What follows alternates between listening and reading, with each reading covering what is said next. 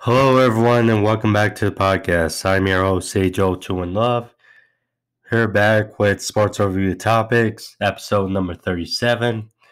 I apologize, first of all, for the other day. No AEW review. I lost my voice. Relatively, I've been feeling better as the week has gone on, but nonetheless, sorry about that. But thank you for joining me today. And got a few news and to go over today on the podcast. Thank you for joining me. Like I said, new, like and subscribe. Click on that bell for all your notifications.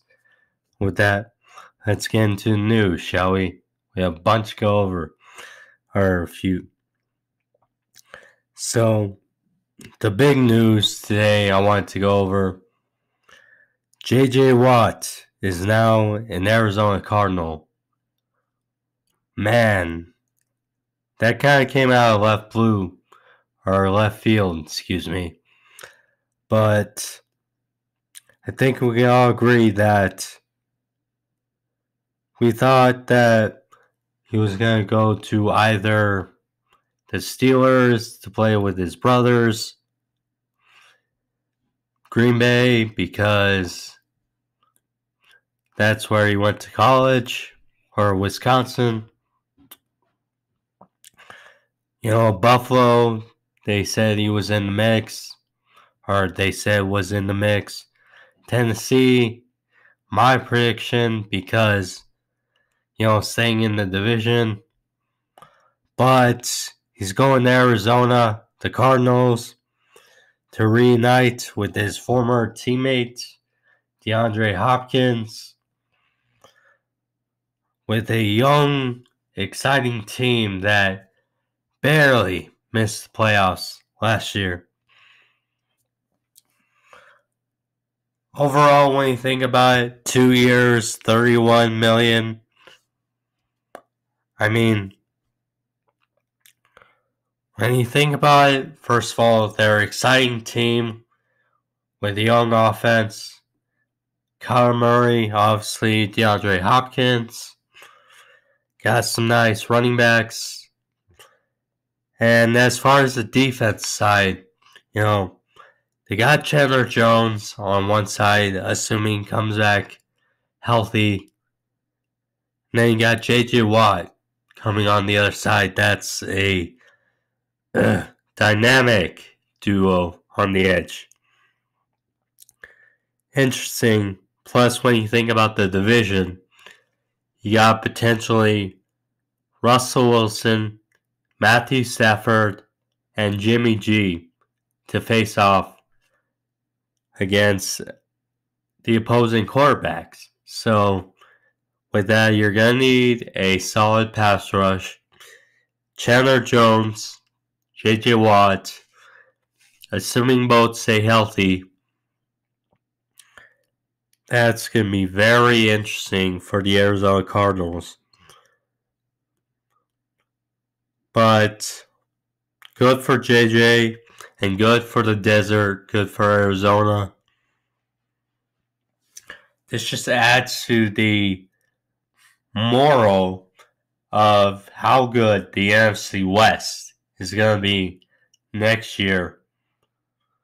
With the Rams now, the Seahawks, assuming they keep Russell Wilson, and the 49ers, assuming they stay healthy. But all these dynamics make for a fun year in the NFC West. And good move for the Cardinals, like I said. Good news for J.J. Watt. Speaking of Russell Wilson, though, he hasn't requested a trade, but they have put out there that if he were to get traded, there's 4 teams that they said he would be traded to. And the 4 teams that fall are the Raiders, the Saints, the Cowboys, and the Bears. And I wanted to talk about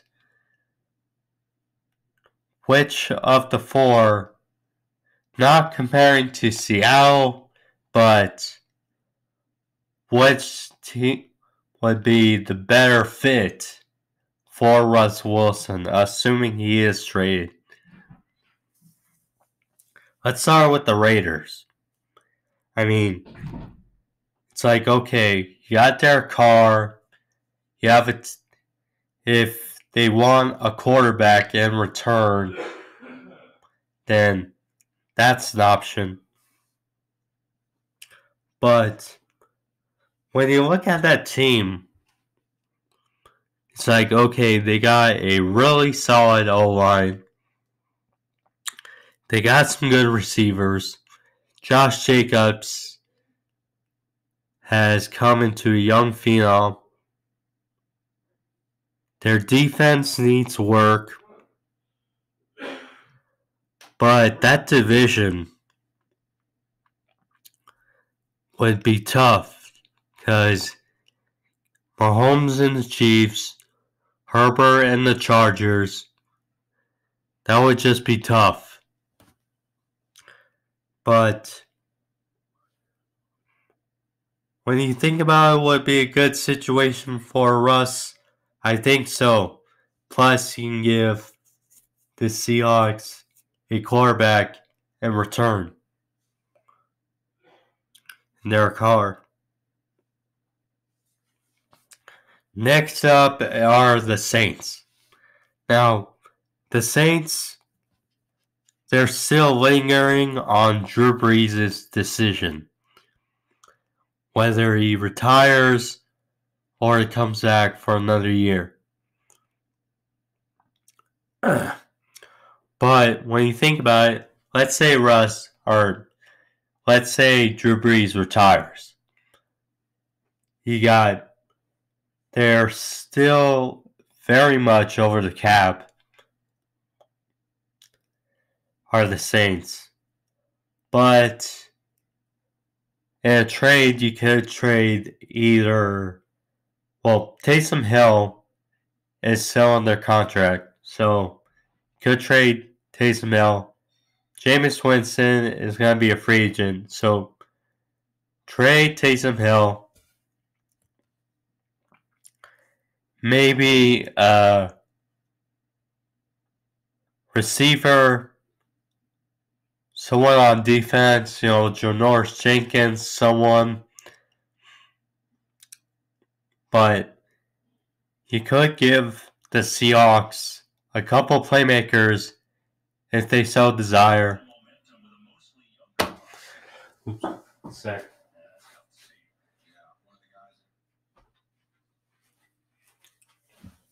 Sorry about that, my TV went off, but yeah, so the Saints would very much be a good candidate if they can solve their cap hit issue. Now let's go to the Cowboys. The Cowboys,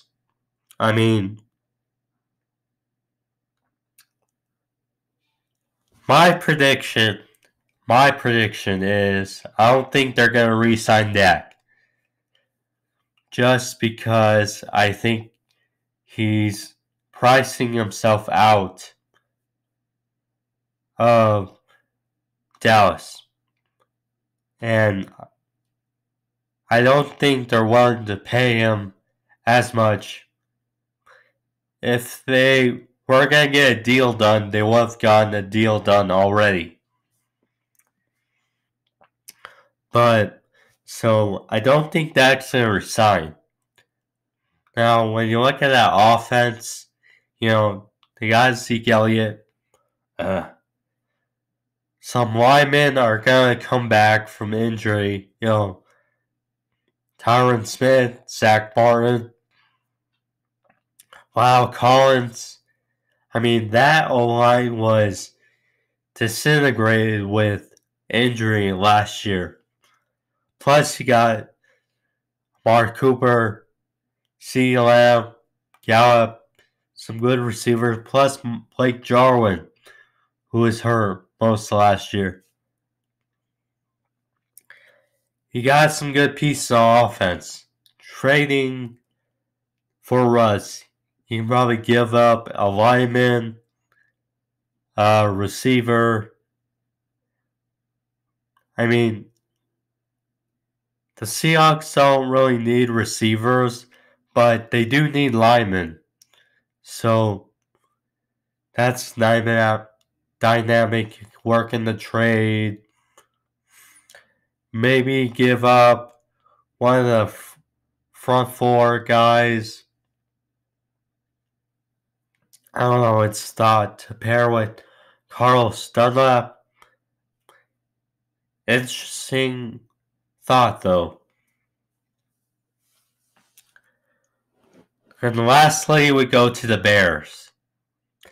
Now, the Bears, besides the Saints, are the only team that made the playoffs out of these four teams last year. The Bears are very much close and have been for the last few years, but the offensive side has held that defense back. And so having Russ, and I respect Mitchell Trubisky, but to be honest, if the Bears were to get Russ, it kind of be like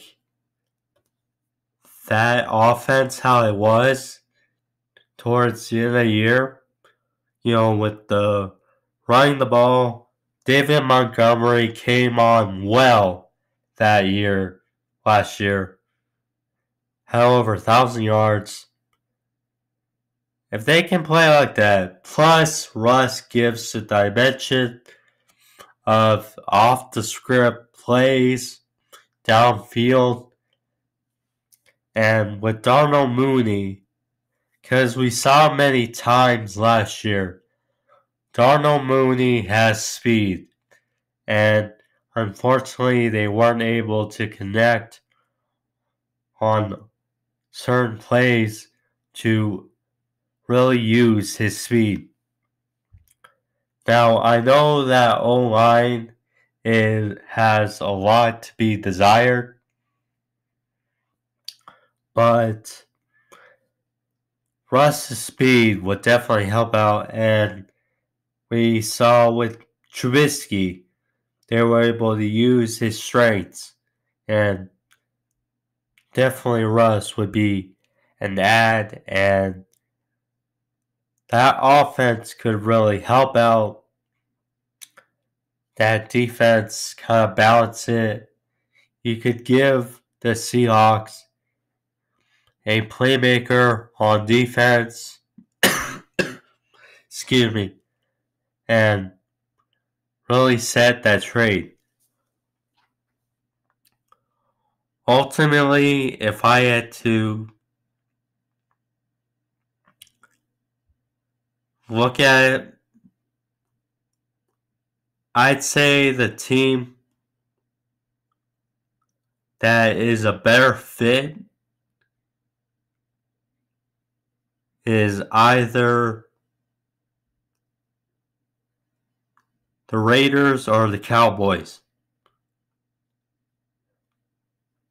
Actually, with that, I'd say the Cowboys, because of what they could offer the Seahawks and that division as well. When you look at the NFC East, because it sounds like they're going to part ways with Alex Smith in Washington. You don't know, will it be Taylor Heineke? or someone else at QB in Washington. Jalen Hurts, I think, is going to be a starter in Philly, but it just sounds like a trouble situation. And the Giants, I have a lot of respect for. I think they'll be contending for the division again, but they're team on the rise. Overall, I think the best fit out of these four for us would be the Cowboys. Next, getting into a topic of the NBA, which a team that I think is really underrated right now, I think, are the Spurs. The San Antonio Spurs are 5 games over 500, are 5th in the West, and they are the best team right now no one is talking about, I would say. Now, I get it. You got the Lakers, LeBron, Giannis, the Bucks, Brooklyn, you see what they're doing, Philly, the Suns, but a team to watch out for are the San Antonio Spurs. The Spurs, now I get it also, they don't have a household glorified name. You know, they got DeMar DeRozan, they got Derek White, they got LaMarcus Aldridge, but they are hanging tight, and another year, the Spurs, I mean, of course we know they've been in contention really every year under Popovich, but they are flying under the radar, and I guess that's the way Pop likes it to be. And well deserved, but they are very underrated.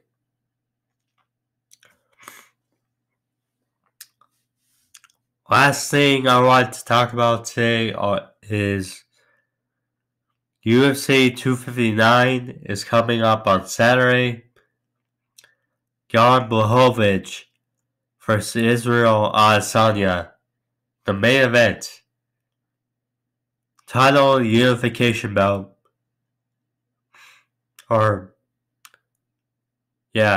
Title moving up.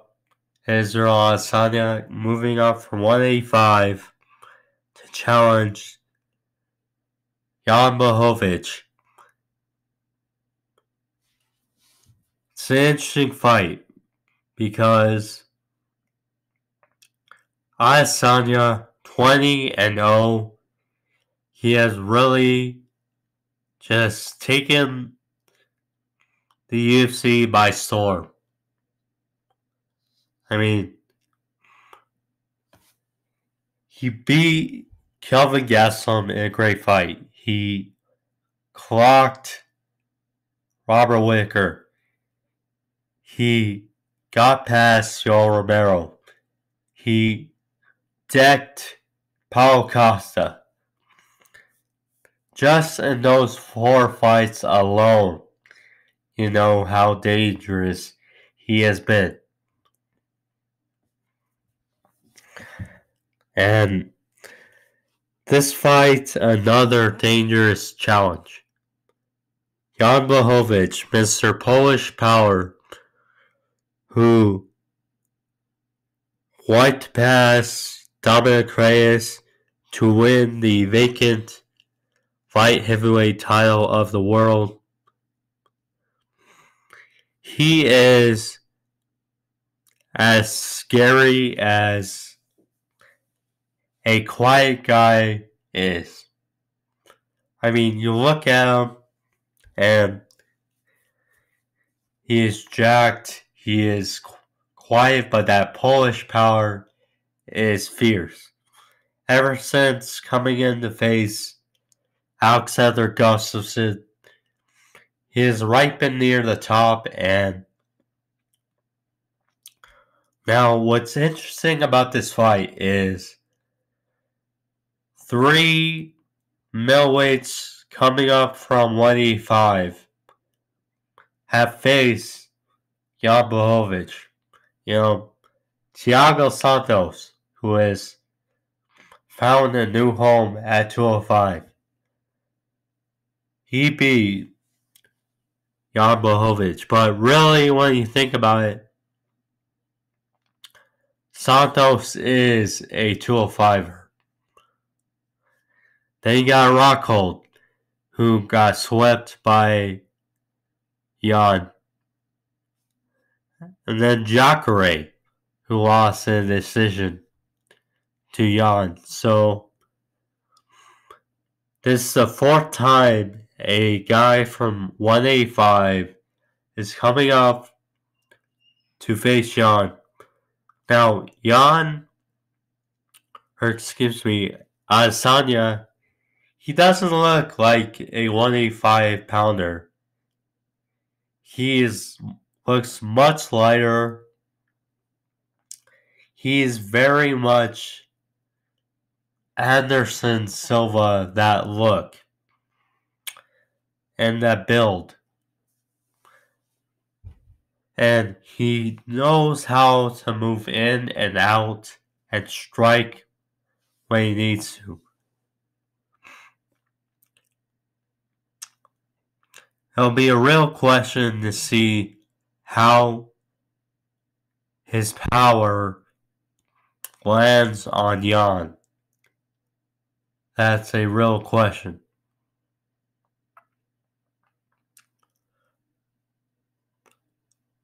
But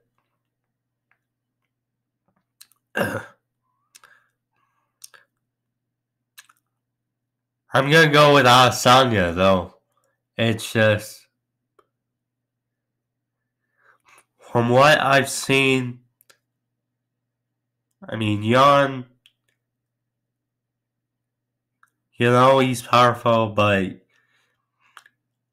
he hasn't faced a guy that can slip in and out and find a way to be unhit like Adesanya knows how to do.